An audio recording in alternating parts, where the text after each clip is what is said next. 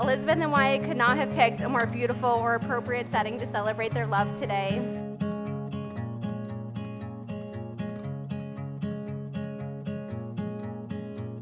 When Elizabeth met Wyatt, I read between the lines, within the silence, into the tone of her voice, and knew immediately that they were going to be something great.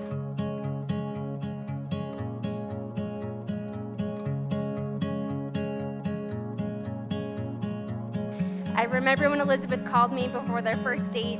She was nervous yet excited to see this friend of her friend from PA school. I remember when she called me back with the update, the excitement in her voice, I knew she had a crush, big time.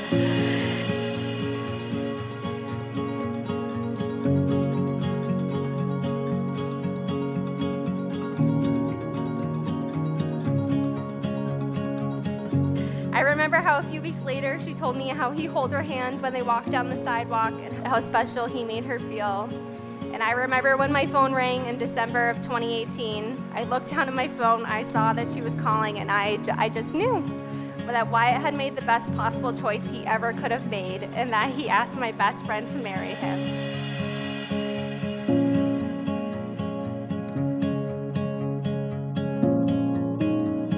I'd like to congratulate you for your, what feels like maybe your third wedding or marriage or something. Second wedding. Second wedding. Yeah. Just wanted to say, send our love and thanks for inviting us. Thank you. And you're going to have the most wonderful marriage. We wish you all the best. We love you so much.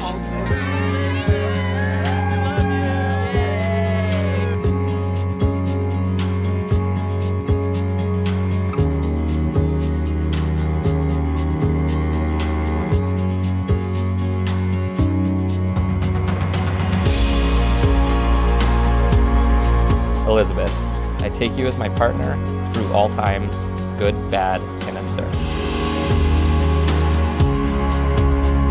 I promise to always put you, our love, our marriage, and our relationship above all else.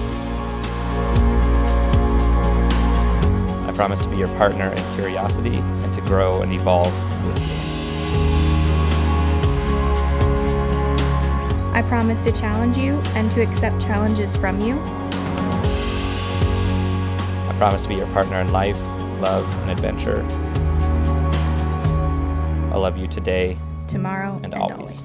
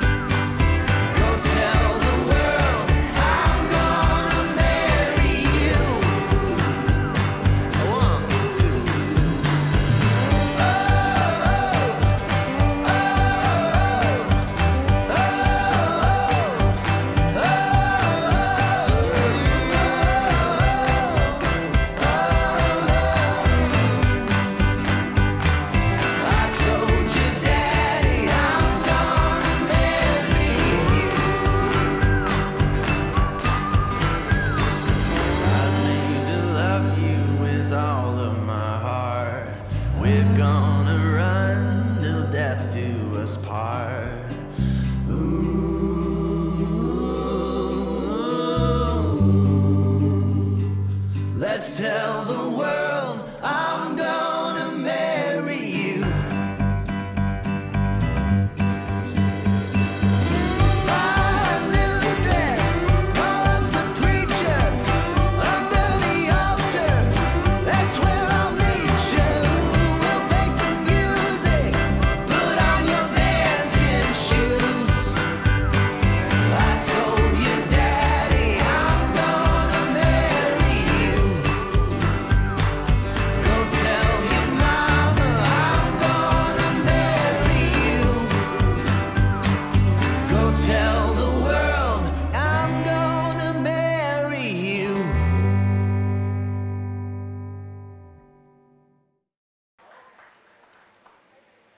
Welcome.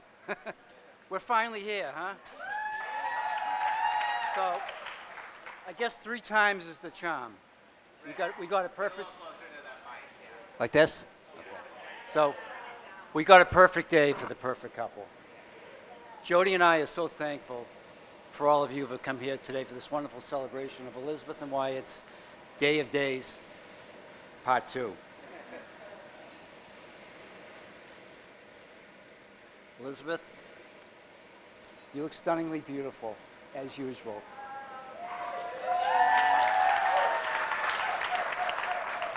And Wyatt, I guess this is the official welcome, although we've considered you a part of the family for years now, and we are truly, truly blessed to have you.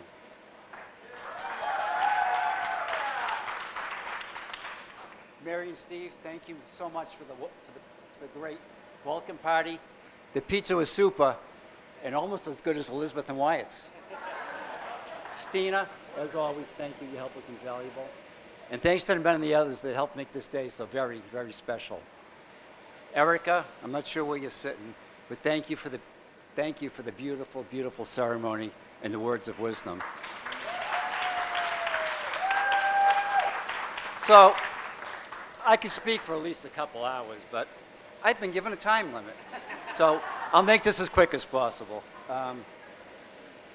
Let's just back up a bit to October 6, 1991, because it was only moments after, shall we say, quite an eventful trip to the hospital, when beautifully, she doesn't remember it. Yeah, I remember it. Because it was only moments after we arrived that a miracle was born. She smiled, looked up to me, and nothing has changed nearly 31 years later. She stole my heart away, and she still has it. Elizabeth, I'm so incredibly proud of you for all of your accomplishments and achievements, and it was just bursting with pride at the Colby and Pacific graduations. There are so many timeless memories and events that we've had in our lives, but it's impossible to capture them in just 5 or 6 minutes. So these are a few that are special to me. So, the 3 of us are sitting around the kitchen island, Elizabeth attached by her booster seat with a sippy cup, goldfish, and a slew of books in front of her, which was usual. So I decided to have a chat with her. And after a minute or so, I realized she's not even looking at me. So I say, "Are you listening to me?" And she says, "Yes, Daddy," in that sweet little voice of hers. So I say, "What did I just say?" And she repeats back to me word for word exactly what I just said. Jody bolts into the other room roaring away in laughter, so I'm there like, oh boy. That's when we knew you were something special. There's the time Elizabeth did something quite remarkable. I can't remember exactly what. And Papa, her grandfather, says, "Why, you little shit." And Elizabeth says, "I big shit, Stina little shit." There's an even better one about the garage story, but if I tell that one, I know they'll turn the mic off. All I got to say is, she didn't get that from me, so it must have been Jody. Our first time skiing was at Neshoba Valley, rope tow and all, and I could tell right away she was a natural. This was the start to skiing almost every weekend, and out of one of those trips came one of the classic Elizabeth lines. It was pouring out, so I said, "Do we want to ski or do a movie instead?" Without blinking, Elizabeth says, "I didn't drive 3 hours to go see a movie." So that was that. Another time when she was only 11 years old and already an incredibly excellent skier, she went off this huge jump and her binding released. I mean, there was a big crash. A Lindsey Vonn type crash. She actually shattered her goggles, which I saved, because I'd never seen anyone shatter goggles before. And Stina looks up to me and she says, "It's a good thing Mom isn't here." And I said, "Yeah, it's a good thing for me." You know, it didn't matter whether we were running, biking, hiking, or skiing. She was always asking, "Daddy, am I as good as you?" It's a wonderful, wonderful feeling when your child passes you and everything you set out to teach them. Elizabeth, when I reminisce, it takes a lot of effort not to get stuck in memory lane. And I say this with a heart full of so many emotions, that it has been such a wonderful privilege and honor to be your dad and watch you grow into the woman you've become. You are beautiful inside and out, and we are so blessed and so thankful for all the heartfelt, joyous memories, and especially for being blessed with you. There are some who say you can't be a parent and a best friend too, but we surely disagree with that. Thanks for making it easy to be mom and dad. You know, there's a lot of change in life, but one thing that will never ever change is you will always be my little girl, and we will always have this special bond I so cherish. Wyatt, when we first met, I knew it was just a matter of time. Welcome again to our family and Book of Dreams. In the last several years, you've become more of a son to me than a son-in-law, and I wholeheartedly mean that. Congratulations again on all of your accomplishments and achievements, especially the MBA. Incredible, incredible milestone. I thoroughly so enjoy spending time together, especially with ski trips, and I look forward to many, many more. You know, Wyatt's become our fact checker. Instead of asking Alexa, we ask Wyatt. All kidding aside, you are very special. After all, you did pass the Jody test. You and Elizabeth are the halves that make the other whole. I read a long time ago, there is no heaven here on earth, but there are pieces of it. And that is so true today. As I said before, you two are the perfect fit. Marriage is a journey, sometimes a mystery. And if I can offer one piece of advice, it would be to always, always stay connected, always make time for and be a comfort to each other, for the rest of the world can surely wait. Never forget, you are a rainbow in our lives. Your dreams are our dreams. Your happiness is our happiness. Family is where life begins and love never ends. And these are the days that will last forever. Days just like this. Thank you. Thank you so much. We love you so very much.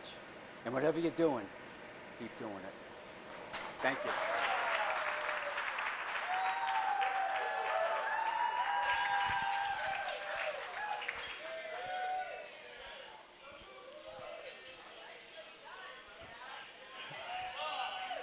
All right. Thanks, Rick. Hey, one more time, can we give Rick a hand?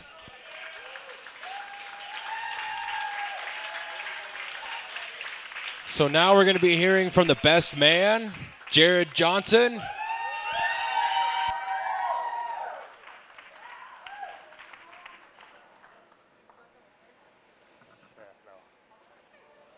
All right. For those of you who don't know me, my name's Jared, and I've known Wyatt since college. Wyatt asked me to be his best man 2 years ago, so I've had a lot of time to think about this speech. That's why I wrote it a couple days ago. So to start off, I just want to say, Elizabeth, you look so beautiful tonight. Wyatt, you did the best you could. In all honesty, you do clean up good. So Wyatt and I met in the dorms in college. I heard a guitar playing somewhere in our wing, and I walked around until I found Wyatt playing his guitar. And I said, "What's up, dude? You play guitar?" He said, "Yeah. Do you play guitar?" I said, "Yeah, let's jam." I found out I didn't know how to play guitar. Wyatt really knows how to play guitar. I only know a couple chords. But from then on, Wyatt and I became fast friends. One thing I quickly learned about Wyatt was that he's very trusting. I used this to my advantage one weekend when Wyatt was heading out of town. Somehow I convinced him to give me his dorm key in case I really needed to get into his room for something when he was gone. Really, I just wanted to prank his roommate. So I got our whole wing to fill his room with several hundred balloons from floor to ceiling. And his roommate, who was returning from a 48-hour team building exercise, which was like a land navigation thing where you're up for 48 hours straight, came back and had to pop every single balloon in order to get into bed. When Wyatt got back, he faced the wrath of his roommate, and he was reprimanded for giving me his key, and was tasked with creating a key policy poster, which he asked me to help with, and I said, "No, wait, dude, this is your fault." And it immediately was redecorated with the help of many of the Portland pilots here with a bunch of dicks. The moral of the story is, when you ask Wyatt for something, he will be there for you no matter what. No questions asked. And that's what you want in a friend. And I'm really grateful for your friendship, Wyatt. So as our relationship grew, we discovered that we liked opposites. Wyatt was really into craft brews. I was happy with Coors Light. I've been a lifelong Sounders fan. Wyatt's favorite tagline was, "Go Sports." So you can imagine my surprise when he started wearing a Timbers jersey just to piss me off, and let me know he bought season tickets. For those of you who don't live here, the Sounders and Timbers are MLS rivals. And I think Wyatt was just trying to help fill the void that Elizabeth was feeling, being a Patriot fan living in the Pacific Northwest. Another thing I enjoy about our friendship is we like to debate and argue about basically everything. And during those debates, we'll bring up random facts that we think are true, and usually they're not. And this is important because it brings me to one of my first memories of Elizabeth. We all met for breakfast at Cadillac Cafe in Portland, and we were debating something. What it was doesn't really matter. All I remember is Wyatt made some comment, and before I could start to rebut, Elizabeth immediately called him out. And it kind of caught us both off guard. He was just sitting there with like a deer in the headlights. His mouth was wide open, wondering what his next move should be. With me, he'd argue his way out of it, but with his new girlfriend, who he's clearly into, he sort of just had to admit defeat right in front of me. It was pretty awesome. And that's what I really admire about you, Elizabeth. You're never afraid to be yourself and say what you're thinking. You challenge each other to bring the best out of each other, and that genuine honesty and humility between you two is why you're perfect together and will do wonders for your marriage. So here's to both of you. A lot of people go through life trying to find someone they can stand to be around, but you two are lucky because you've found someone you can't stand to live without. Cheers.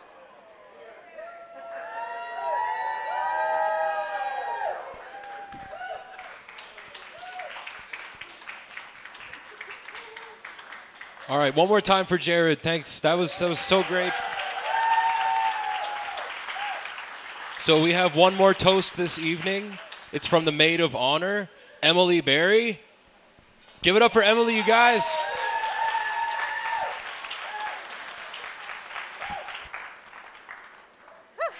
All right, those are 2 tough acts to follow. Move it down. Can you hear me better? I can be quiet. Okay. Hi, everyone. My name is Emily, and it's my absolute honor and pleasure to be given just a few minutes to share with you a little bit about one of the most special people in the entire world. I'm going to try really hard not to cry through this whole thing, but I'm really honored to be here to celebrate her and Wyatt's love. So neither Elizabeth nor I really remember when we met. It's not because that event was unremarkable, but because the year was 1997 and we were 5 and we were just about to start 1st grade. So according to our mothers, the story goes that we met on the playground at Oak Meadow Montessori School in Littleton, Massachusetts. And while I don't really have a clear memory of this meeting, it certainly changed the trajectory of my life because it was the start of one of the most special friendships I could have ever imagined. So growing up, Elizabeth was timid, yet confident. She loved to learn, and she constantly had her nose in a book. Together, we would spend hours after school watching Full House. I would braid her waist-long hair into these ridiculous cornrows. It was ridiculous. And we would have sleepovers complete with a breakfast of chocolate-covered donuts, which Jody would never let us have today. One of my earliest memories of Elizabeth and I was celebrating her 1st communion in 2nd grade. Because my family is Jewish, this was really the first time I've ever experienced such an event. But it was. Elizabeth looked so beautiful in her white puffy dress, and her family, who's here with us today, they just looked so proud of her. And so I remember being a little bit nervous to meet all of them, but they welcomed me with open arms, and I know on that day I really became part of her family, and that is a feeling that has remained so strongly until this day. Elizabeth and Wyatt could not have picked a more beautiful or appropriate setting to celebrate their love today. The mountains have always held a special place in Elizabeth's heart, and skiing has always brought out the best parts of her. In middle school, Elizabeth and I skied at Sunday River in Maine with Rick and Christina. And despite being a very skilled skier, Elizabeth patiently went down all the intermediate runs with me, when she clearly would have preferred to fly down the Black Diamonds, which she was very qualified to do and did beautifully every time. In high school, she convinced me to join the cross-country ski team, of which she was a tumble star athlete, one of the best in the state, and the team captain. Elizabeth flexed her determination, leadership, humility, competitiveness, and strength on the ski course. She really was a beast, yet she was always at the finish line to cheer me on when I finished way, way, way after her. That's just the kind of friend she is, the one who genuinely celebrates the accomplishments of others without comparison, which is great for all of us because Elizabeth is the best. She's one of the most athletic, intellectually curious, thoughtful, and hardworking people I know. She's someone who deserves to be so widely celebrated herself. When Elizabeth moved across the country to greatly improve our medical system as a physician assistant, our friendship changed but deepened despite the distance. The hours of hanging out together turned into hours of phone calls, less frequent but meaningful, genuine, and often thought-provoking nonetheless. Through this distance, I've also become quite proficient at reading the silence between her text messages, because those who chat with Elizabeth often will know that texting is not her strong suit. Just saying. And even so, whether we're actively communicating or just living our lives, Elizabeth and I certainly are a chosen family, and that's a bond that just can't be broken. So it should come to no one's surprise that when Elizabeth met Wyatt, I read between the lines, within the silence, into the tone of her voice, and knew immediately that they were going to be something great. I remember when Elizabeth called me before their first date. She was nervous yet excited to see this friend of her friend from PA school. I remember when she called me back with the update, the excitement in her voice. I knew she had a crush, big time. I remember how a few weeks later she told me how he held her hand when they walked down the sidewalk and how special he made her feel. And I remember when my phone rang in December of 2018, I looked down at my phone, I saw that she was calling, and I just knew that Wyatt had made the best possible choice he ever could have made, and that he asked my best friend to marry him. Now, those who know Wyatt well know that he is the perfect complement to my girl Elizabeth. He too has a love of learning, a sense of adventure, and a deep care for those around him. They know that he can be a little nervous at times, but he carefully thinks through each of his decisions. And they should also know that they better brush up on their beer vocabulary, because one order of a gose will quickly have Wyatt informing you that is in fact pronounced gose. You only make that mistake one time. So over the years, Wyatt has become part of my family too, and I'm pretty sure I told him as such the first time I met him, but luckily that didn't scare him off. Wyatt is beautifully matched to Elizabeth. They share a passion for home cooking, a desire to spend a weekend immersed in nature, and strong relationship values of teamwork, equity, and communication. But also, the more I get to know Wyatt, the more familiar his personality becomes, until it clicked for me last summer that Wyatt and I are pretty darn similar, and that Elizabeth may have married a version of me. It makes complete sense to me. I mean, come on. And while I joke, I am immensely comforted and confident that Elizabeth and Wyatt will persevere through the tough times. They'll celebrate the good ones. They'll be a team through whatever life throws at them, and continue to hold each other's hand throughout a lifetime of adventures. So I had the pleasure of seeing Elizabeth in a beautiful white dress at her first communion 23 years ago, and it brings me an indescribable amount of joy to be standing here today looking at her in this gorgeous white dress on her wedding day. My wish for every person is they have a friend like Elizabeth, though I'm keenly aware of how rare our friendship is. Of all the things for which I am grateful, my best friendship with you, Elizabeth, is certainly near the top of that list, and really, best friends doesn't even start to cover it. And to Wyatt, I know you know firsthand how special she is. I wish you both a lifetime of teamwork, laughs, fabulous meals, awe-inspiring adventures, of course, holding hands through it all. So I invite you all to raise your glass and to celebrate our bride and groom. To Elizabeth and Wyatt, may you always recognize how special you are individually, and even more so together. To a lifetime of happiness, I love you both very much. Cheers.